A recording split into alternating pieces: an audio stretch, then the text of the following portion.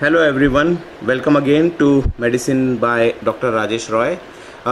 What I am trying to show in this video is what you know as locomotor brachialis. Locomotor brachialis is also called as dancing brachial artery, and usually it is considered as one of the peripheral signs of aortic regurgitation or any other cause that can cause aortic runoff. Usually we can also see locomotor brachialis in elderly patients who have evidence of atherosclerosis or dyslipidemia. If you try to feel this artery, that is locomotor brachialis, with the finger, we can easily feel that the vessel wall is thickened and it may appear very much stiff on palpation, and this phenomenon is also called as Osler's sign that we might have read in so many books.